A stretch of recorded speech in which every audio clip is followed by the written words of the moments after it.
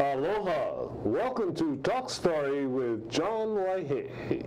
You know, I couldn't help but think what exciting times we live in, all of us. We may have this issue or that issue, but this past weekend we saw something magnificent happen.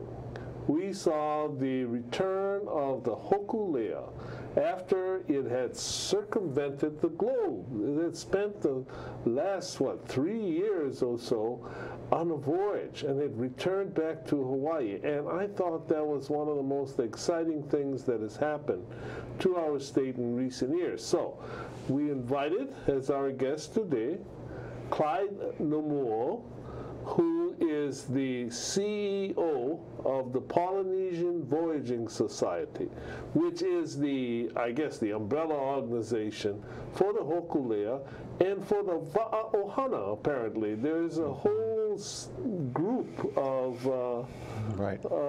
traveling canoes. Well, welcome, Clyde. Thank you.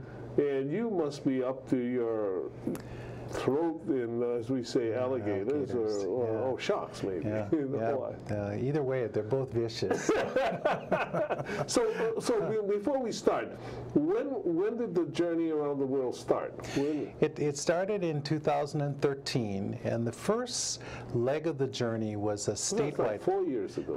That's been about 4 years ago. The first year we spent sailing around Hawaii because Nainoa Thompson, who is our PO navigator, wanted to make sure that the community really supported this voyage. He wanted to make sure that every community that we went to, he asked them, we're going to take this canoe around the world, because in his mind the Hokuleia really belongs to Hawaii. It doesn't belong to the Polynesian Voyaging Society. Okay. So the response we got was, yeah, we should do this very adventurous and somewhat dangerous sail. And so in May of 2014, we embarked on the international leg of the voyage. And of course, that was down through the Pacific, Tahiti, and etc. So the first stop was French Polynesia. That's correct. Tahiti. Yes. And then you started going around. And then we started going around the world, and so it was New Zealand down to Australia and then into the Indian Ocean, which could be very, very dangerous. We were lucky that we had the U.S. Coast Guard helping. We stopped in Indonesia, we stopped in Mozambique, we stopped in South Africa. How do you get clearances for all of this? I mean, the logistics. Yeah. I can see where there is one challenge. The major challenge would be the physical act of actually traveling around the world in a canoe. Yes. With ancient navigation techniques. Yeah. I mean, what a phenomenal challenge. But in addition to that, I'm just looking at you, and you're sort of the CEO of this umbrella organization. I mean, did you have to go get passports for everybody? Visas? I mean, what's involved? Well, we had a person who devoted full-time to just doing logistics, and because we can't keep the crew on board for too long, we have to fly a crew in and fly a crew out. So as we were traveling, you changed crew constantly. We changed crews maybe every 20, 25 days. When we were in the Indian Ocean, the crew changes were longer, and one of the reasons they were longer is that we really needed to use aircraft carriers, airlines other than Hawaiian Airlines. Hawaiian Airlines is our title sponsor, and they've been flying us all over the world. Yeah, they apparently did a very good job. I mean, shout out to Hawaiian Airlines for their contribution. Yeah. They really were outstanding, but they fly as far as Australia, but they don't fly into the Indian Ocean. So once we got as far as Australia and we sailed on to Indonesia, we needed to use other commercial carriers to fly us from Australia to places like Indonesia, so we had to fly crews in and out. And that got very, very expensive. So the logistics included all of the customs requirements of the city that we were sailing into. Every crew member, of course, had to have a passport. In some cases, there were medical clearances that were required. Wow. And we have a doctor on board the vessel at all times. There's always a doctor on board for any medical emergencies, as well as making sure that everyone has the medical clearances that they need. So it's a huge undertaking, and I don't think that... Can you imagine ancestors did that?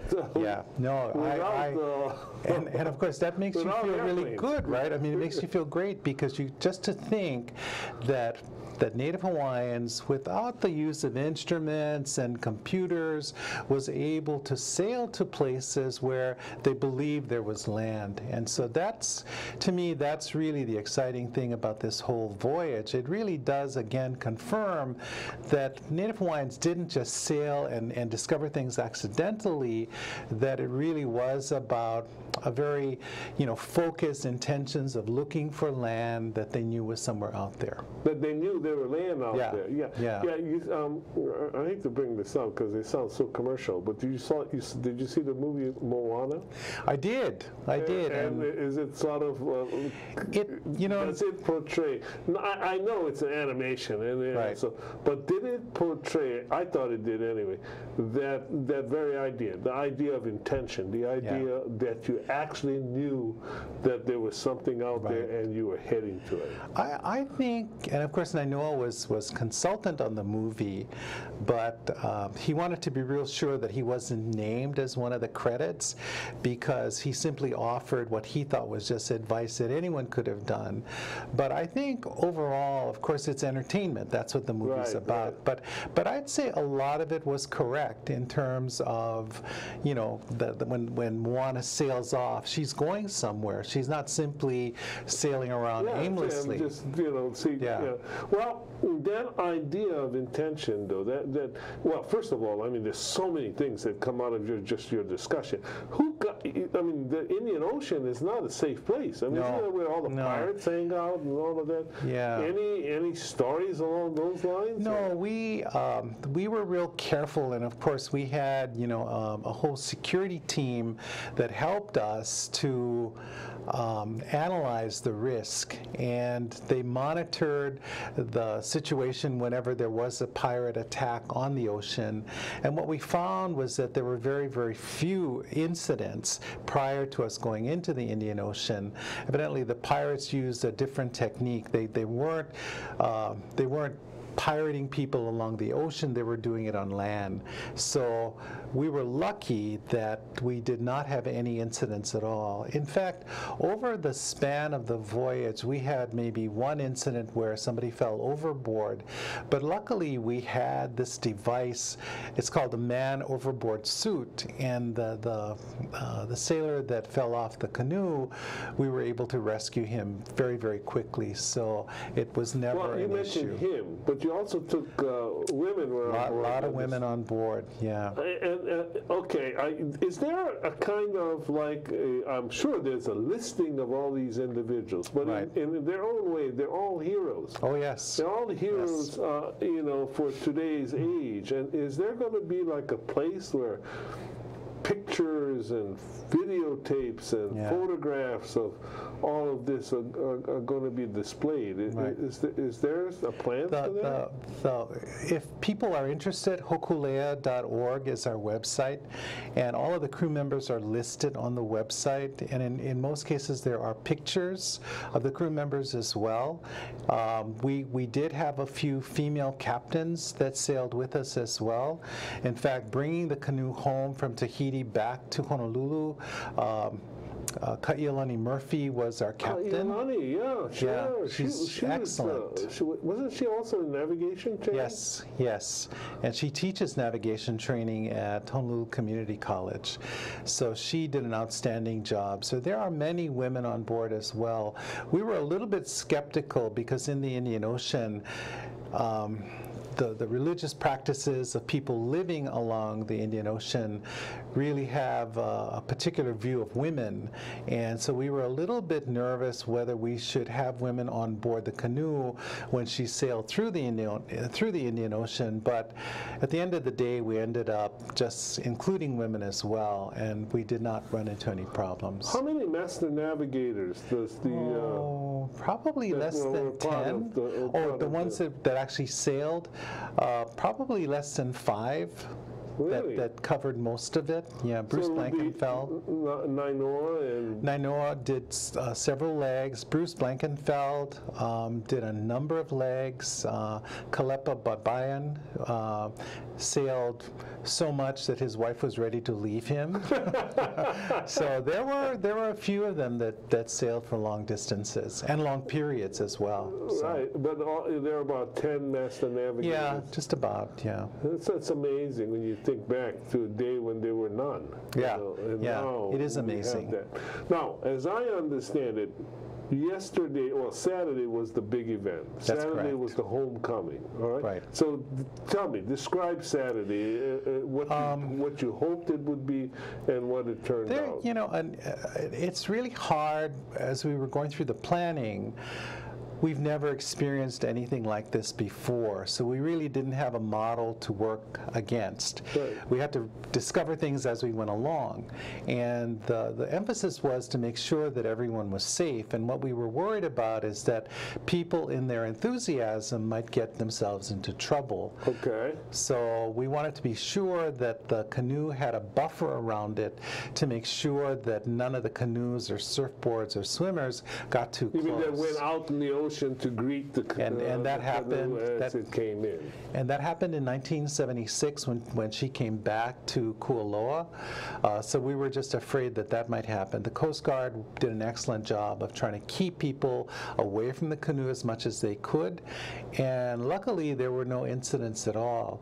But an event such as this, where we expected there would be 25,000 people, you know, the parking becomes an issue, security becomes an issue, but the biggest issue really is that everything gets so expensive.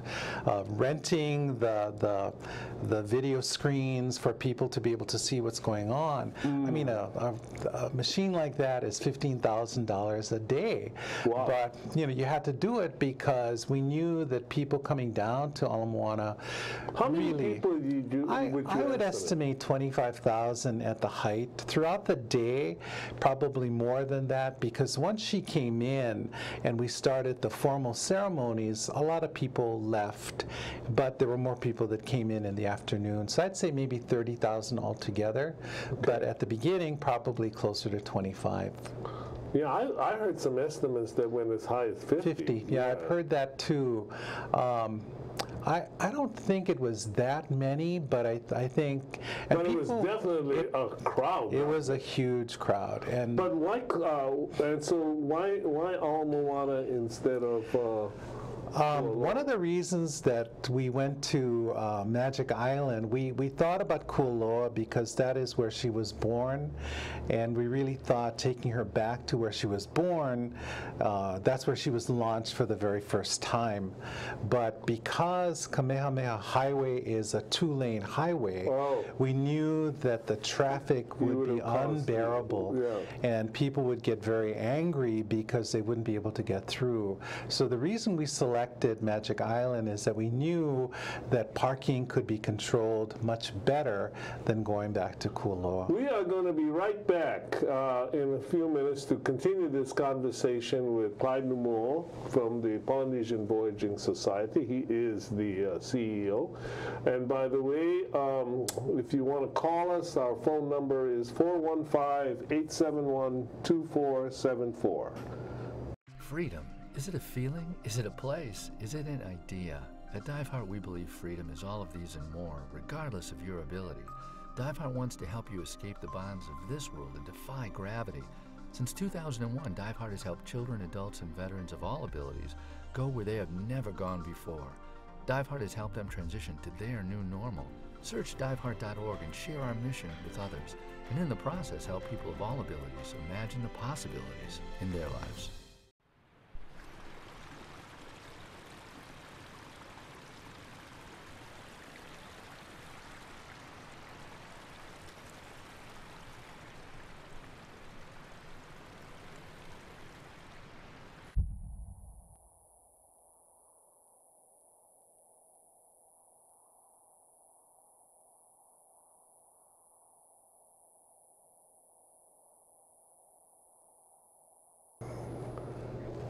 Aloha and welcome back to Talk Story with John Waihee and our special guest today, Clyde Namuo from the Polynesian Voyaging Society. Once again, if you want to call us, our number is 415-871-2474. Clyde, you know, it was such an exciting day and so many people. And, you know, this time I have to confess, I was lazy.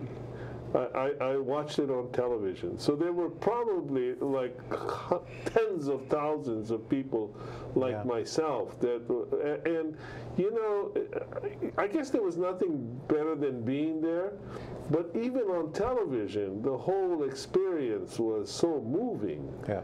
And one of the most moving moments was listening to Nainoa thank all the people who came before, who made this whole miracle possible, you know, and it just was an amazing day.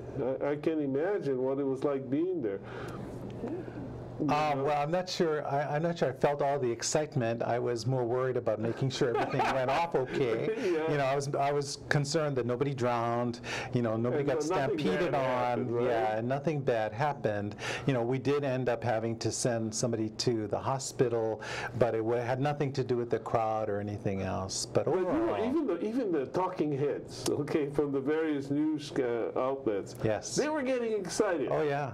And they were, you know, you could see like, wow, this is all happening. So, but there was an earlier, I distinctly remember, an earlier homecoming, when my son and I got into a canoe and actually went out there and greeted the people coming in. Yes. So I can see where for people that have the ability, that was fun. I mean, just surrounding this just great armada of people coming in. Yeah, and that happened to a limited extent this time.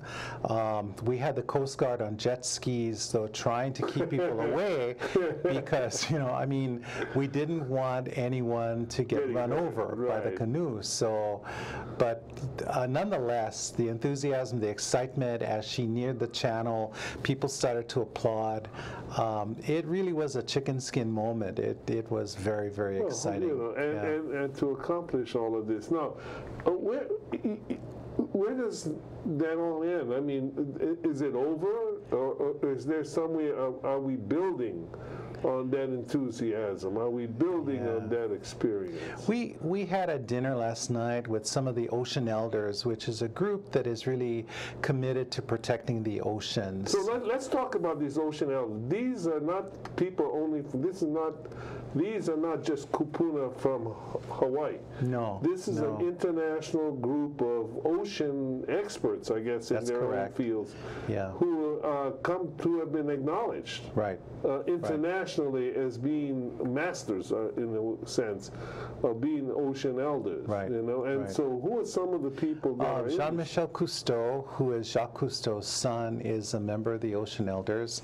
Jackson Brown, the musician. So it's a variety of different people. Sylvia Earle, who's an ocean scientist. Nainoa is a member, as well as Ted Turner. So it's and Sir Richard Branson is also a member of the Ocean Elders. So it's a mixed group of individuals, but their unifying issue, of course, is the oceans and protecting the oceans. So some of them were here for homecoming on Saturday. Some are here this morning. We have a panel discussion. First, you had a dinner with them last night. We had a dinner last night, and this morning we're having a panel discussion with some of the, not only the Ocean Elders, but other people as well at the convention center. So what's going on at the convention center that you're part of your following? Sure. Yesterday we had a youth congress that we would have had anyway, even if it weren't part of the homecoming, but it just happens that the timing coincided with the homecoming, so PVS helped to organize. How lucky for them and how lucky for us. And today starts our youth summit, because one of the things that Nainoa wanted to really be sure about is that we brought all of our educational partners together to talk about what the best practices were while Hokulea was sailing around the world. We did a lot of canoe to classroom experiences. Google Hangouts is what they're called, where school children could listen to what was going on the canoe as they were sailing. In their classrooms in their Hawaii. Classrooms, and very exciting for the kids. Wow. Yeah.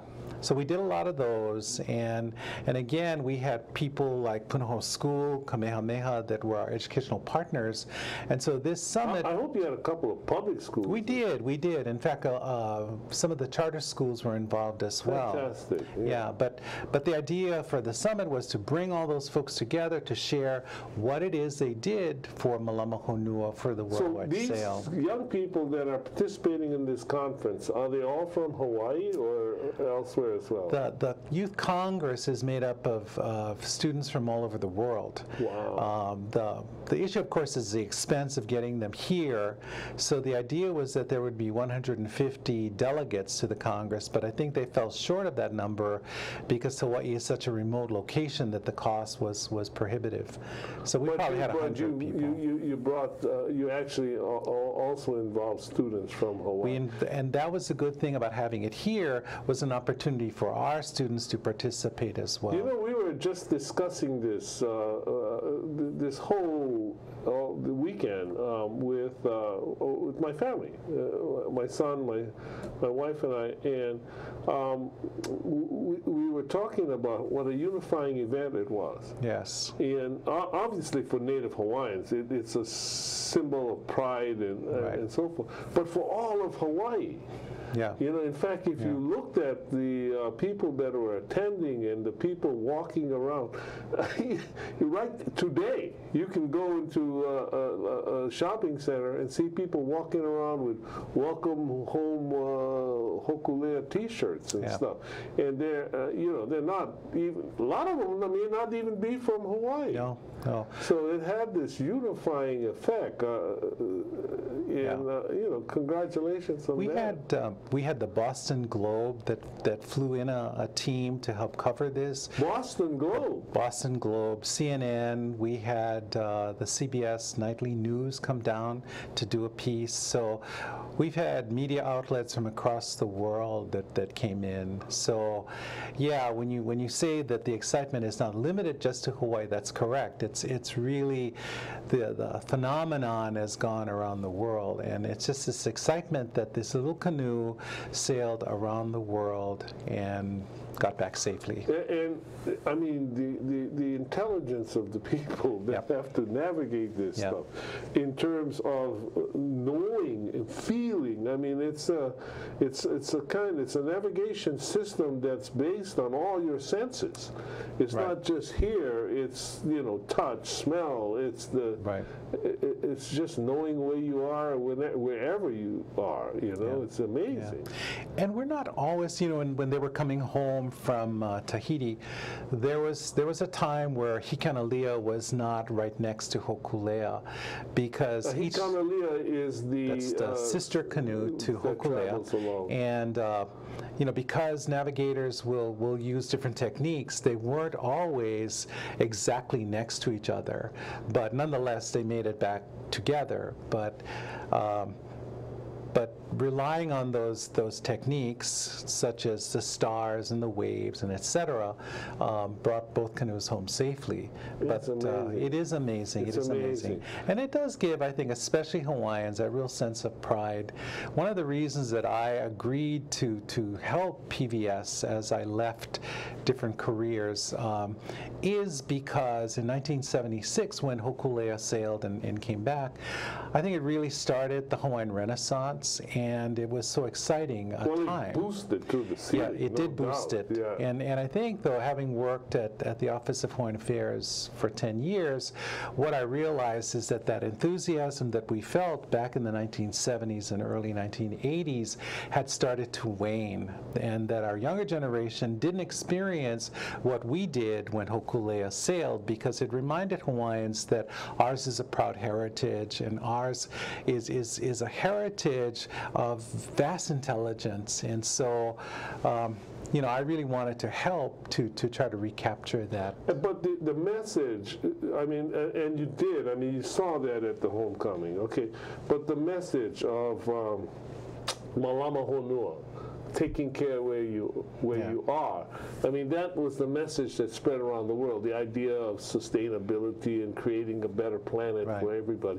So, as I understand it, not only did this idea of having a canoe that represented Hawaii, but there are now voyaging canoes all over the Pacific. That's maybe correct. even other oceans as well, I'm not sure. Yeah. And so this organization called Ohana Wa'a, or Family of the Canoe. Right. Tell us a little bit about that aspect of what has been done. Yeah, we had, of course, you know, sailing is a very expensive proposition, so when we were organizing homecoming, some of the communities in the South Pacific just didn't have the resources. They may have canoes, but to fund a crew to sail to Hawaii was very expensive. But we did have at least 3 canoes coming up from the South Pacific, and this is a new phenomenon that, of course, started with the sale of Hokulea.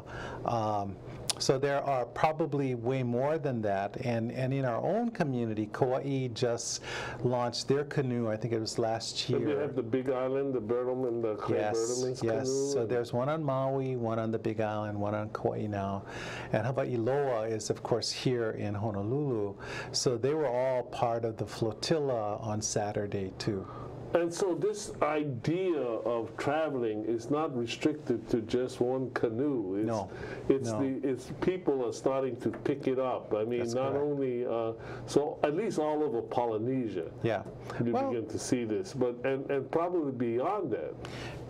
Last night, the Lieutenant Governor of Alaska joined us for dinner, and Byron Malott and his son, who's part of the Sea Alaska Corporation, and they talked about the sailing history of the Native people of Alaska. Oh, fantastic! And how they're going to try to bring that back as well. Well, you're having a fundraiser tonight. We are. We got over 100 tables sold. And yes. I know that you probably sold out, but if people want to sneak a ticket in, you know, they can call us or they can email us. What's your phone number? You know, I don't even have. But if they go on the website, you know, there's a way of emailing us, www.hokuleia.org. And that's the one way people can support. That's right. And I'm sure there'll be others.